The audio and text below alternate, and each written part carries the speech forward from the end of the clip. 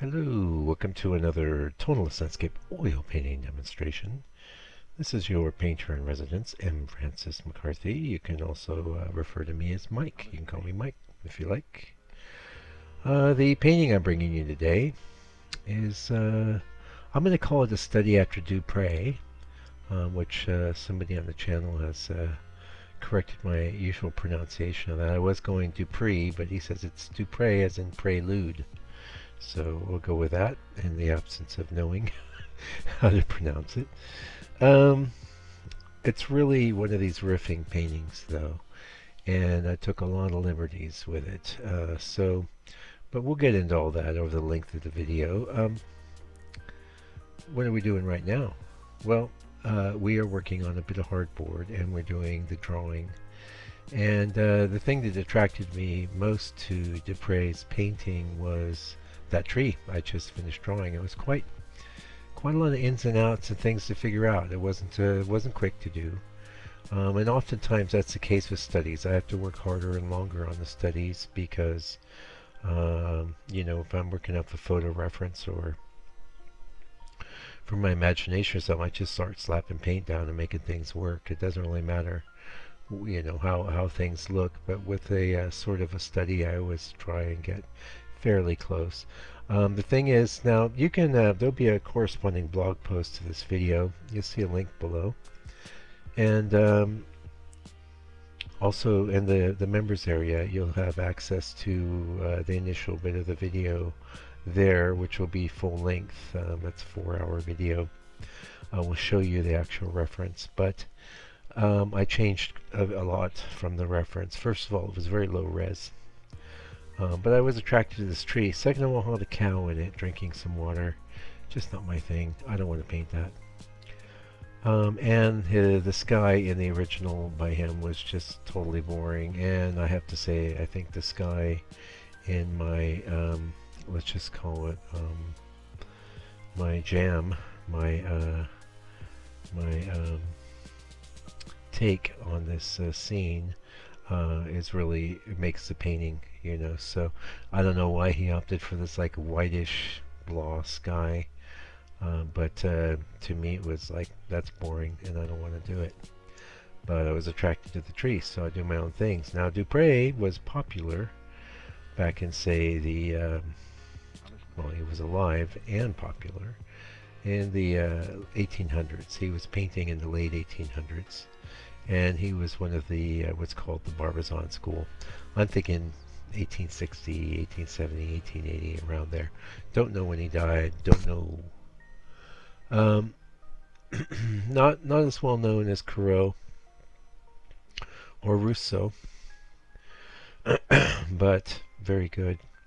And I've done quite a few studies after him here on the channel. It's spelled D-U-P-R-E if you want to check out some of those. And but I'll have a bit of that reference image, such as it is, the original, not my revised one, on the blog post. You can check out if you're curious, or if you feel like making your own study, go right ahead. It's all good. Now, that one on the blog post won't have my adjusted sky reference, but you can always just pop in your own sky. I use the well, I do quite a lot of modifications in my reference prior to painting. It's something I've been doing for a long time. I didn't start out doing that, but it's sort of like one of the things I learned from my many years as a commercial illustrator is that reference is key. Reference is king. The better the reference, the better the painting, the better the artwork that you'll produce.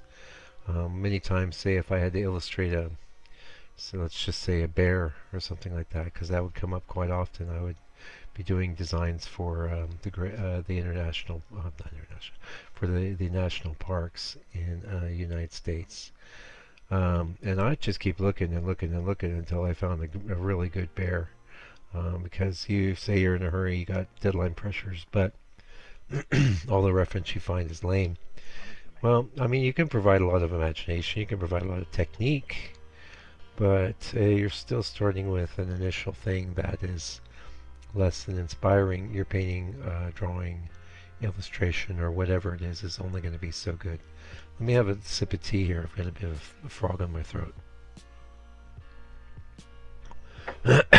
Pardon me. I'm sure that was starting to sound a little weird. You have noticed I was listening to one of my older videos of the day, my voice does sound a little higher and less gravelly, so that's where it's headed. But hey, we're getting old, but it's all good, you know. Another day above ground, another day to make a painting. So yes, I popped in my own sky and the reference, and it was quite inspiring, and you can see, I think it came out pretty beautiful. Like I said, I think it makes the painting. That, and of course that very, very interesting tree. When the composition's pretty cool too.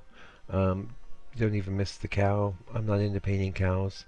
If I was going to paint a cow, I might do one in profile or something like that. But it's just not me. It's not my kind of thing.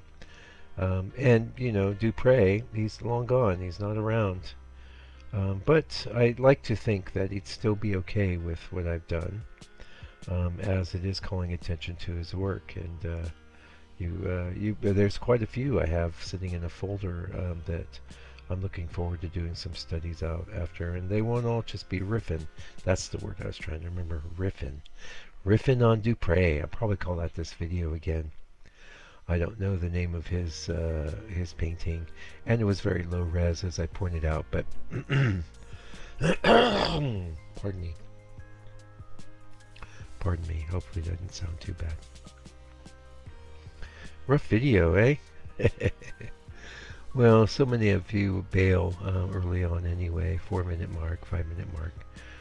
I figure the ones that do stick around, let's get into some tips for you.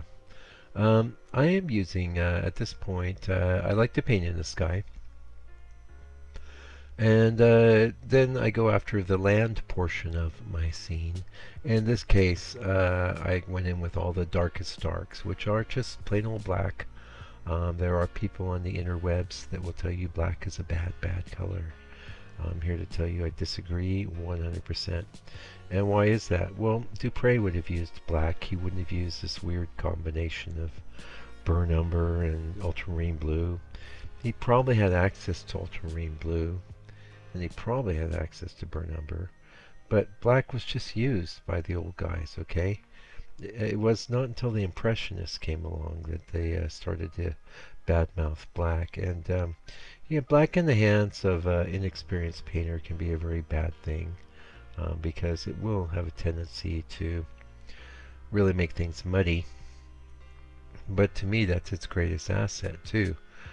So I use black in the two-pronged approach. Like, I'll use it for my darkest darks, and I've heard criticisms like, "Oh, it creates a hole in the painting." Yeah, right. Dark is dark, black is black. Okay. Don't give me that. I'm not going for it. I do understand why some teachers don't like to teach with black, because your average student who maybe hasn't worked with paint or pigment much will think, oh, I want to make it darker, I'll add it black. Just like they think I want to make it lighter, I'll add some white. What you really should be doing is mixing a dark color or mixing a light color, you know. And in fact, I can just tell you, since you've made it here to the oh, what are we, 7-8 minute mark, you want to mix that color, you know. Don't just darken it, you know. Go after it. So let's say I want to make a color that's lighter without using white. Well, I might use orange, or I might use, on my palette, I have yellow ochre. A lot of times I'll use it for that sort of purpose. Then if I have to, I don't put any white in anything until I absolutely have to. The sky is always the exception to that, because white works well in the sky, but in the land, try adding some white to your green mixture and you're going to see it chalks it right up. Now there are times that's an effect you want for hitting certain types of greens, right? But usually no. So if I want a bit of my tree lighter, oh yeah, of course I'm forgetting cadmium yellow. But cadmium yellow is going to have a bit of an impact, more so than, say, yellow ochre. Yellow ochre is not as impregnated with yellow as cad yellow. Cad yellow is the yellowest yellow, you know. And you're going, which yellow? Which? I use the light cad yellow, by the way, for those of you that are interested. And I should point out again here, too, in the members area, you're going to have a color mixing session, which in this one is pretty long, it looks like, because I just removed it to do this video. And I'll take you through the breakdown of the painting in some basic constituent colors. And from there, you know, we jump into the painting generally. Yeah. So I use, if you've noticed, if you've been around for a while, I use a very similar approach to almost all my paintings. I work it out as a drawing / underpainting on the board. That gives me the composition, some basic value structure. And you don't need to sweat that too much, you know. Hearing things going on in the other room. Sorry about that. And then, you know, sometimes I go right into the color from there, or sometimes I'll let that dry. It depends. In a case like this painting, I would have let it dry because there was a lot of complexity involved with just getting that tree right. It's a very interesting tree. It's a little flat, so you're going to see I left it for what would have been a second color pass. Well, in this case, I think it was maybe even a third color pass to get in there, and that's actually what we're doing now. We're darkening a little bit, and then we're going to lighten a little bit, and we're going to give things a little added dimension. While I did appreciate the flat effect, it wasn't really what he was doing, what he was about. Also, I will point out in this final stage we're looking at here, I did not queue up that reference again. And that's you know, where are we at? 12 minutes right now. That's a huge tip I can impart to you. If you're working with reference and you've got, at a certain point in time, you will have absorbed everything from that reference that is going to be beneficial to your painting. So it really can be a great idea to finish the painting with no reference at all. Just your imagination, and it's just you, the painting, and the paint. This can keep you from ruining things. It's a great tip. I definitely recommend trying it out if you're inexperienced. Now, I am pretty experienced at this point in time, and you know, having overworked hundreds of paintings, I tend to know when to stop now. But if you're still at that point where you know you're killing things, overworking things, just there's a great tip for you. Just leave the reference. If you're using a digital display, just turn it off. Or if you're using a printout, just don't pull it out of the drawer or whatever. Yeah. Let's see what else we want to talk about. Yeah, this painting's shaping up. I have to say, I feel it's one of the more attractive paintings in my studio right now, and I'm going to be putting it in my store. I'm going to have a price on this of $3.50. It's 11 by 14. It's a little larger, and a heck of a lot of work went into it, but it's attractive. I need to get a nice frame out of my my storage bin in my garage there and pop it on there and hang it up. And I haven't 100% professionally photographed it yet. The images that are in the store are generally stills from the video, which are not bad. I'm filming at 4K, so and that also is a feature of the members area, which I'm really pimping today. But you know, you don't have to join the members area. I appreciate you just hanging out here. If you do, I think you get a lot of value there, because it's not just real-time videos there with, you know, we're basically in the throes of battle together, but also some insight into how I composite my reference images. Quite a few videos like that, and some other basic tips and tricks videos. I try to make it a good value, and it only costs $6 a month. So if you want to get a little deeper into the world of M. Francis, that's the way to go.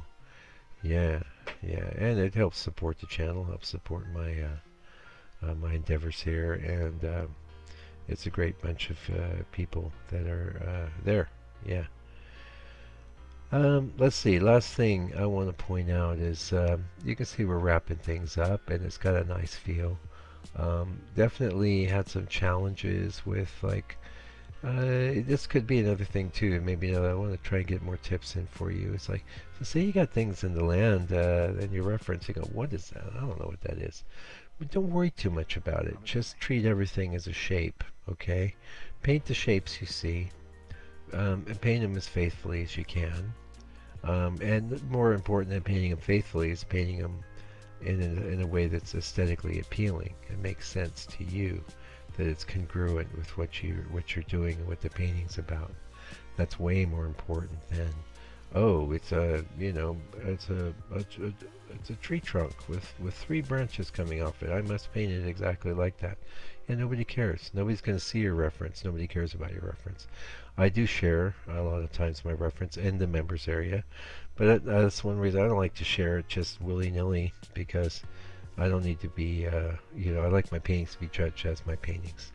Anyway, that's it for today's video. Thank you so much for joining me today. I really appreciate you taking the time and getting all the way through this video. I know you have lots of options.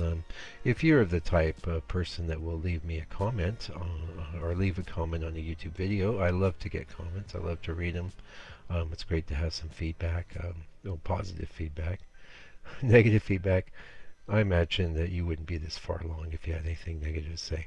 Anyway, until I come back with another video, do me a favor, do me a solid, take good care of yourself, your family, all your loved ones. Stay out of trouble, and God bless you and your